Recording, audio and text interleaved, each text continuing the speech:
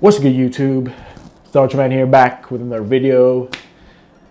Today we're going to talk about efficiency, the major key to making gains in med school. So what sparked this topic in me is, well, right now I'm a second year medical student in FU and RMF, and I'm also a 105 kg powerlifter. For those of you who are tuning in for the first time, welcome to the channel.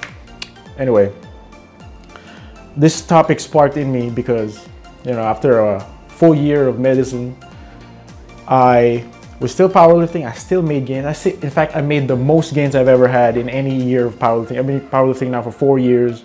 The past 3 years, it wasn't as good as this last year for me. And I think I figured it out. And while still in medical school. So I think, you know, a lot of people don't know how actually easy it is to do that. And it's just, they don't know how to be efficient at what they do. You know what I'm saying? Like, of course, it varies from individual to individual, but efficiency is, you can streamline your whole approach to studying, to going to the gym, or to any hobby or whatever you want to do aside from medical school. And they just can't wrap their heads around this concept of being efficient. And like, sometimes they're just not, how do I say this?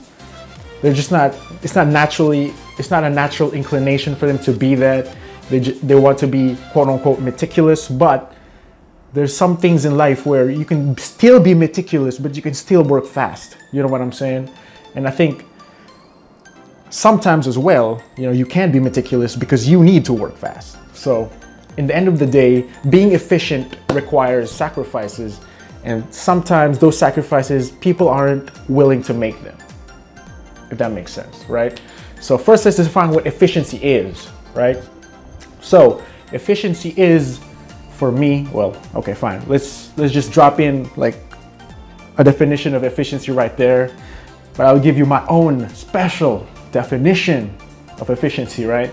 So basically, efficiency for me is doing the least amount of work with the least amount of time required while still achieving an above average result.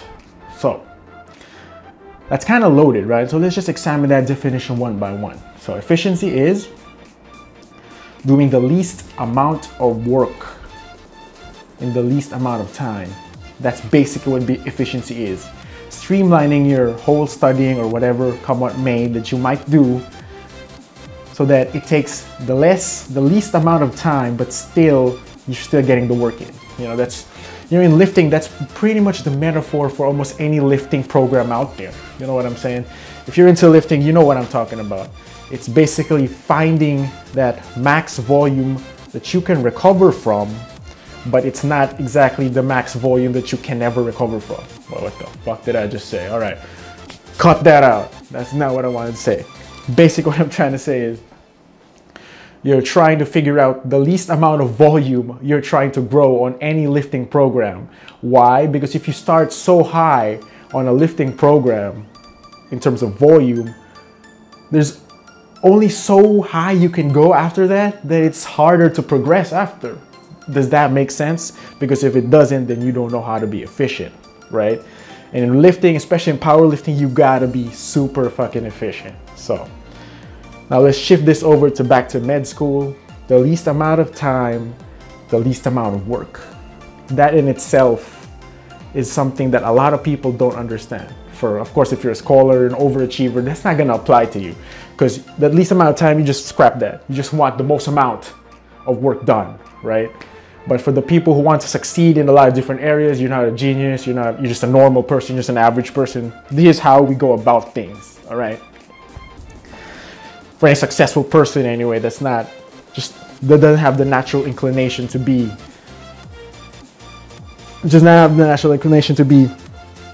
overachieving. So the least amount of time, least amount of work. I feel like I've repeated that all over the place this video, but that's it. It's that simple. Being efficient is thinking of time as an investment and work being the thing you get back. You're gonna look at a graph or a curve and you're just gonna say to yourself, where is that place, where is that point where time is increasing and then work is still increasing, right? And that's where the time spent should be put at. Because the law of diminishing returns kicks in. Once a certain amount of time goes up, your work will not increase as much. If you understand, if there's a graph in front of me right now, I hope I know how to do that. If not, well, you know, just gonna imagine for yourselves. If time is linearly going up, work will never linearly go up as well. That's because the amount of work you put in, your attention span, your brain capacity always has its limits.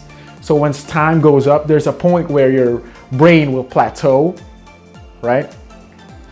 You can relate this to how it is when you're training, and let's say fatigue versus fitness. Like when you're training, your fatigue always goes up as volume accrues, and fitness always goes up until you can't handle any more volume because the fatigue is rising too high, and your fitness will plateau and eventually go down.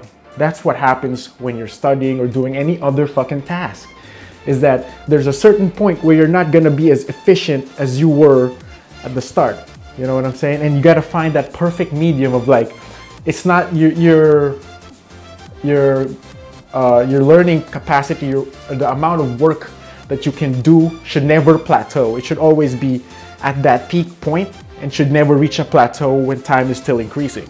And that, my friends, is how you can be efficient while still receiving an above average result.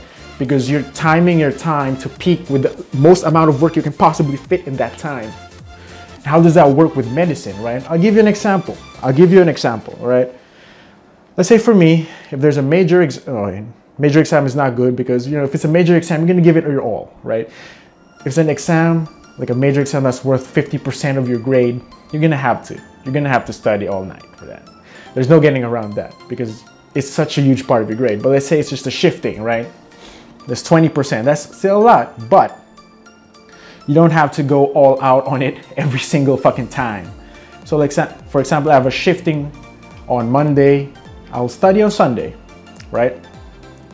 I know for me that after around 4 hours, I experience diminishing returns on my study, meaning my work starts to plateau and eventually it goes down, right? So I know when I reach 4 hours, or when I'm just not feeling it that day, I'm gonna stop studying after I finish the topics as fast as possible, or at least to my ability. And then I stop studying the whole day. I'm just gonna allot that to other things I want to do, whether that's relaxation, going to the gym, or other hobbies. And then I'm gonna study the following morning because I know that my productivity spikes in the mornings because I had just woken up, I had just got my first coffee of the day, and it's like, the time I invest in the mornings exponentially increases in proportion to the work I do. By that, if that wasn't clear enough, I mean, if, for example, I study on a Sunday, like afternoon, like 1 to 4, I might finish 2 topics, right? And then I study again, like 3 a.m. or 4 a.m. to 6 a.m. That's 2 to 3 hours. I'm gonna finish 3 to 4 topics that day. That's because I know that I'm very, very efficient in the morning and I work within that scope, knowing that I can do things really, really fast in the morning, so I can still become even more efficient than I was. And I hope you understood that, because like how it works for me might not necessarily work for you. But the thing is, you can't just spend all night studying. For some people that may work, but that's just not time efficient, in my opinion. Why? Because you're losing sleep when you study, when you pull out an all-nighter. And I understand some people study really slow. That's not a gripe on them, that's just how they study. But the thing is, losing sleep over studying is the most terrible idea you could ever have. Why? Because when you wake up the next day, all your activities will be affected. You will become less efficient at every single motherfucking thing you do because you lack sleep. That's how important sleep is. In the gym, like basketball, listening to lectures, anything, if you lack sleep, law of diminishing returns kicks in that much more faster. And that's why I don't believe in going all out all-nighters, man. Like, that is the most inefficient thing you can do, and that was that is one of the major gripes I have about med school, is that they think, most professors think that you could sleep what, 5-6 hours a day? You know what I'm saying? Like, they expect you to go all-nighters. Dude, that's not healthy at all. And that's being at the peak of your motherfucking inefficiencies, man. And it really grinds my gears, and you're wondering why you can't succeed in anything other than studying. And that's because you don't have fucking sleep. You know, that's the most inefficient thing you could possibly do, all right? So aside, you know, if you don't learn anything from what I just said about my example about being efficient, about putting in the optimal work in the amount of time frame before your work plateaus, I just like to say, man, like, at least learn that sleep is more important than anything else, right? That if you have a choice, which you always have in medical school, because you're in school, you're not in duty yet, you're not in rotation in hospitals yet, is get your fucking 7 to 9 hours of sleep every single day. You know, to get that, you're gonna have to make sacrifices, and I get that. You know, some days you might not be able to drink. For me, I have stopped drinking altogether for the most part, because I knew that if I try, it just, you know, the hangover, the night after, the day after, and all that stuff is not worth it to me. I just become an even more inefficient slob. And you gotta recognize the trade-offs. You gotta try to say, you know, to be successful, you gotta make sacrifices. And if you're not willing to make those sacrifices, then, you know, I'm not gonna wonder if you're not successful someday, you know, and you're gonna wonder why you are not successful. And it's easy. You gotta make sacrifices, right? The thing is, you can still be successful without sleep, but it's not efficient, man. Like, why would you sacrifice the one thing that will make your day even more efficient? And I'm not like, it's a very controversial topic that kind of deviated from my original video. But anyway, if you want to succeed in lifting, being efficient is the key. Lifting in med school, you have to be efficient, man. You got to make sacrifices if you want the gains. It has to do with anything in life, really. You got to make the fucking sacrifices if you want to succeed, you know? And if your other goals don't line up with lifting, maybe you should just stop lifting, you know what I'm saying? And focus on your other goals, because some people can't handle multiple goals at once. So basically, at the end of it all, be efficient at what you want to become good at, and you will succeed. Definitely. All right. I think this video got too sidetracked, but I hope you guys learned something from it. Drop below in the comment box below if you did, or, you know, you want to be more efficient. If you think sleep is great, sleep is God, comment down below. Sleep is God.